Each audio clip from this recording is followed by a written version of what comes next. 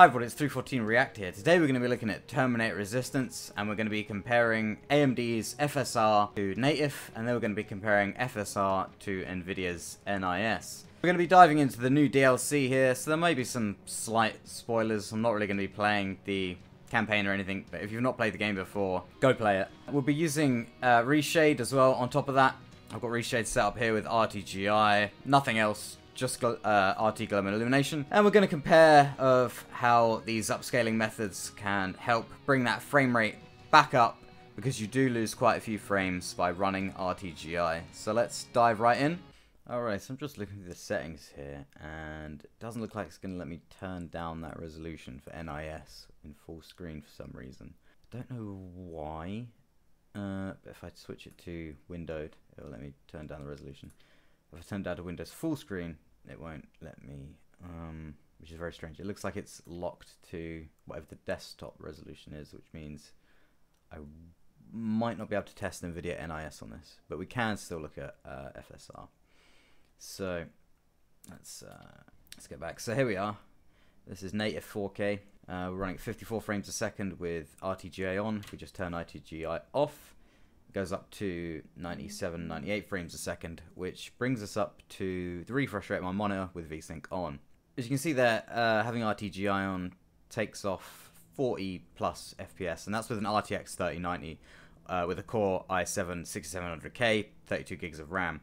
It's a bit of an older CPU. I am planning on an upgrade very soon, but I don't think this game is particularly very CPU heavy. I can see much more GPU utilization than I am seeing CPU utilization. So I think in terms of the testing we're doing here, that should be fine.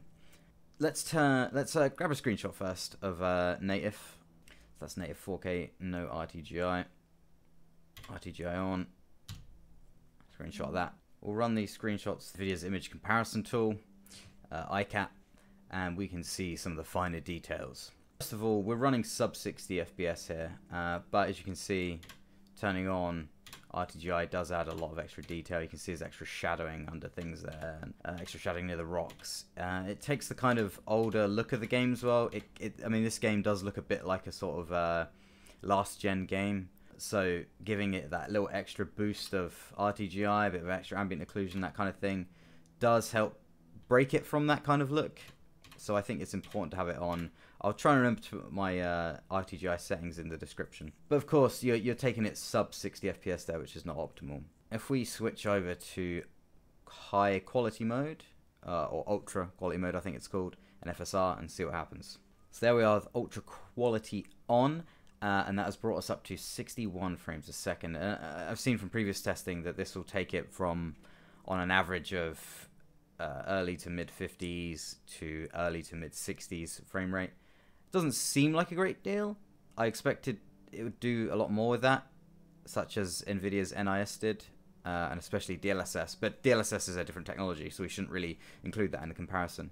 But even then, just getting that frame rate above 60 is really good, because you do notice it going from 50s to 60s. Certainly when you're moving around in combat and stuff like that. The image quality has retained. There's some extra shimmering, especially in the areas where there's lots of RTGI going on. I think that may be something to do with the RTGI and the TAA.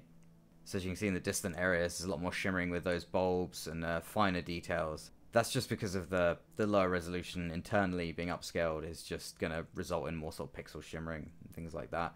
It's kind of unavoidable, but it's not terrible. It still looks good. You can see they've tried adding in some extra sharpening on top. I don't know how well that comes through on YouTube, but certainly the middle building there and building to the left there certainly look a little bit sharper. They've definitely added a sharpening filter to try and offset that kind of blurriness. I think it works well. They've not gone too far on that, and they've found a good balance. Let's grab a screenshot of that. I'm going to turn RTGI off and grab a screenshot of that.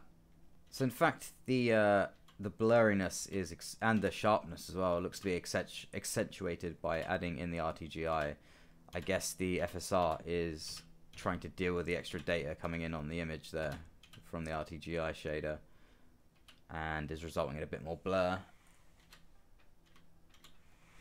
Should be noted there's no sharpening filter being added in Reshade itself. It's literally just the RTGI. So yeah, that's really interesting. It's certainly still playable, it certainly still looks good, and if you sat back, you probably wouldn't notice it so much. But it does, like I say, give you that extra few FPS. Not as high as I'd hoped. But what we're going to do now is we're going to flick it over to quality mode and see how that compares. So it appears that the similar sort of settings that Nvidia's stuff does, you know, ultra quality, quality, performance, balanced. The only one it lacks is ultra performance, I think. So we've knocked it down to quality here. And you can see there's a slight bit of extra shimmering and a bit of loss of detail in the distant areas there. The more forward areas, the closer areas still look almost just as good as ultra quality. And the frame rate's gone up to 64 FPS. So that's given us an extra 3 FPS to play around with. So I imagine that's just knocked the resolution down a little bit, not too much. Again, the shimmering with the RTGI stuff, not too bad. Yeah, it's not too bad at all. I think you probably even see that in... You still do see that in native 4K because of the TAA. I mean, you could compensate that by turning off the TAA in the game engine and adding in FXAA or SMAA, either by the drivers or by another reshade shader. But we're going to leave that on for now because it's not too distracting. I think if there's a lot more organic areas like grass and trees, you'd see a hell of a lot more shimmering, but because it's not much of an organic landscape we're looking at here, so I think that's fine. So yeah, that boosts up the frame rate a little bit more, and it still looks pretty good.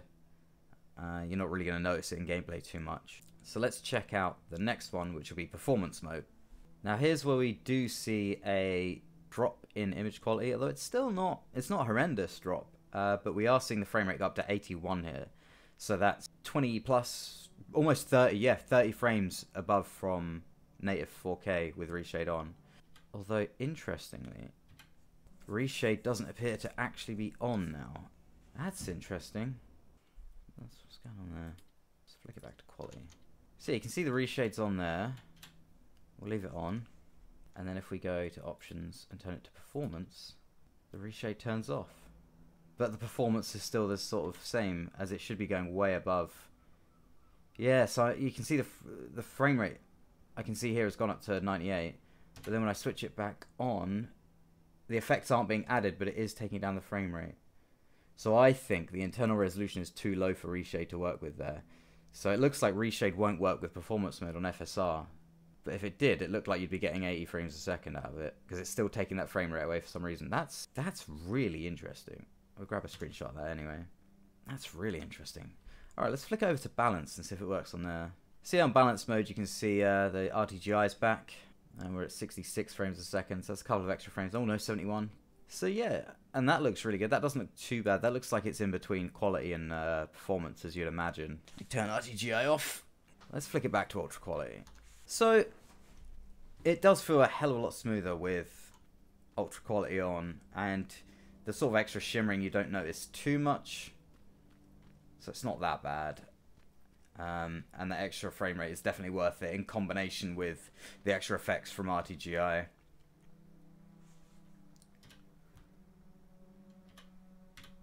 So you can see the extra shadowing it adds there.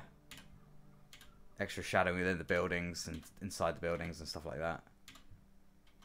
Makes the fire look a bit more intense and vibrant down there. So obviously it's still not smooth as it could be, but as long as you're maintaining sort of over 60 FPS, that's a good thing to have. So that's FSR. I'm going to try and switch on NIS now. I'm going to try and put it into windowed mode and try and run in quad HD and see what happens there. I don't think it's going to work though. Yeah, that didn't work. It just literally, yeah, put it in Windows mode. So it looks like you can't use NIS with this. What I do want to do though is one final look. So I imagine, so we can't compare with NVIDIA's NIS, but we can compare with normal interpolation resolution scaling within the engine. So what we're going to do is we're going to have a look at the ultra quality here, and then we're going to turn off FSR and we're going to scale down the internal resolution to, let's say, 50%. That should bring us to internally 1080p, I think, and then it'll be using basic blocky interpolation to pump that back up to 4K output. So let's try that now, and yeah, immediately you can see that it looks worse than even performance mode with FSR. And the frame rate is 59 FPS. Oh no, it's just jumped up. I think the NVIDIA performance overlay is just being weird for me at the moment. What's it doing? 82 FPS.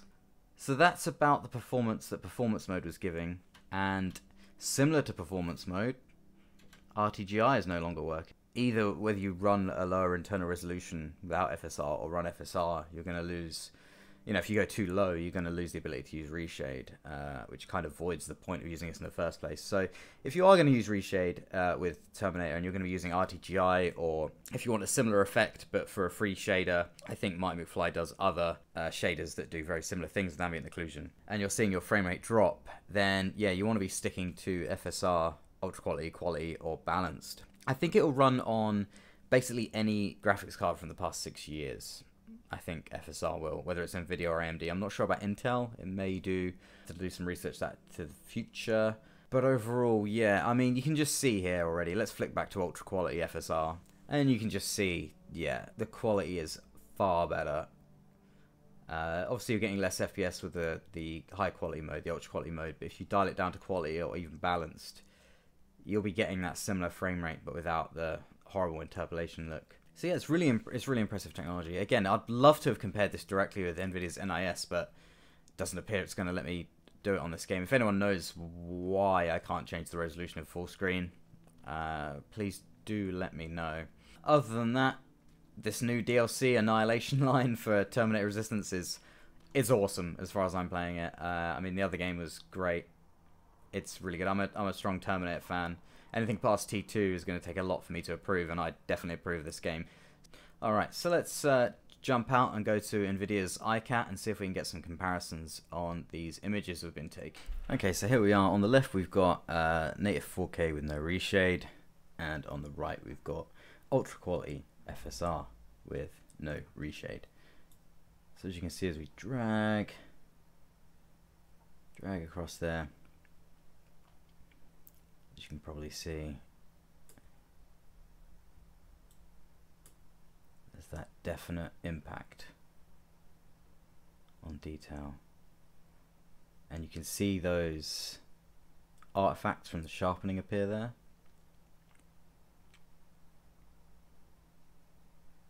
So you can see there is a loss of detail, but that extra sharpening around it.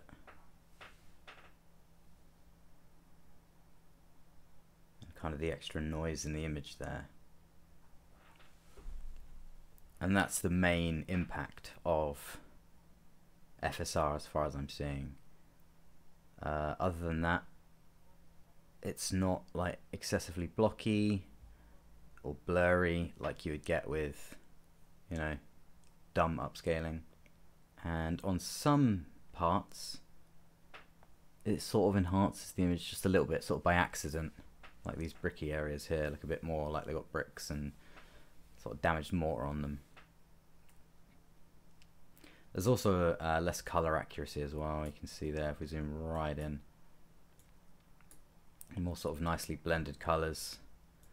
Then as you go over to the FSR one, there's less data to be blending there, so it doesn't quite merge as well. But it still looks really good. Really, really nice. Very effective, and this is zooming in very, very far. So, and then if we flick over to the reshade versions, so we've got the reshade version of native on the left, and let's switch over to the reshade version of FSR quality on the right. Pretty much the same story. You won't see the flickering obviously from the static image. Doesn't look like the text is affected there at all by the upscaler, so that's interesting. I'm guessing it's just easier to upscale the UI elements, or the UI elements are done after the upscaling. Same story there. I mean, close up you can really see the details, but far away not so much. It's just that kind of sharpening and shimmering loss of detail. Other than that, I think because reshade wouldn't work on the lower resolutions, means that the reshade quality is probably lower ray counts, and you can kind of sort of see that if I zoom in really far on the shadowing there. There's just less detail in the shadow, but it's not, again, it's not that noticeable. beyond everything else, and it's probably hidden under the sort of loss of detail there anyway through the final image. But again, when you zoom out, it's a lot harder to tell. It's only when you zoom right in it becomes really obvious, and when you're in play and you're seeing shimmering. So let's leave native on that side and switch over to balanced on this side. That's balanced with reshade on that side. And let's zoom right in. Let's go to this area again. Yeah, just same story, just less sharpening it looks like. Less sharpening, less detail, slightly less detail. Still a pretty good solution. So if we put in this side, we put on ultra quality with reshade and compare ultra quality FSR to balanced. Yeah, you can definitely tell it's rendering at a lower resolution on balanced. There's a lot less data to resolve there. You can see some of the smaller bits of geometry just kind of blending in there and disappearing, and the lights there as well.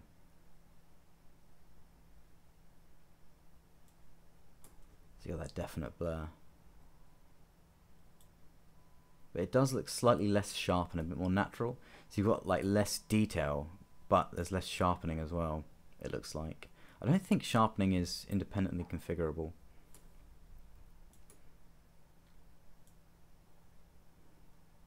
So I mean, you could even say that's subjective what one looks better there. I mean, up close you can see the obvious technical losses from the lack of resolution to get information from, but from a distance someone may prefer the softer look with less sharpening.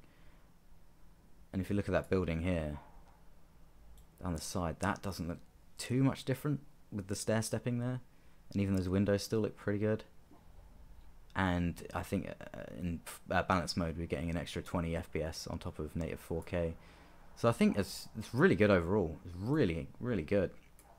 You know, if you're running Terminator, and I mean, Terminator Resistance should be a fairly easy game to run, but if you're having a bit of trouble with it, or maybe you want to get the graphical settings up and you want to run it in high resolution, but you're struggling a bit on the frame rate, I think FSR can really save you there and won't really impact the image quality. But if you want to run Reshade, then that's also going to massively help. So yeah, FSR has some really cool tech. It's a shame I couldn't look into NVIDIA NIS. I'm not sure which one has the edge there. I think Horizon Zero Dawn now has FSR and DLSS, and you can apply NIS to it as well. So I could possibly compare all three in a future video. FSR is pretty impressive. Again, I think they've improved it since I last tried it, because it did look a bit blocky last time I tried it. So I think that just about wraps that up. Thanks for watching. Let me know what you think of the new Terminator DLC if you've played it. Let me know of any other games that also have FSR and NIS DLSS sort of capability in them, so you can easily switch them in the UI to compare. That would be really interesting to see. And please do like and subscribe, and I will see you in the next video.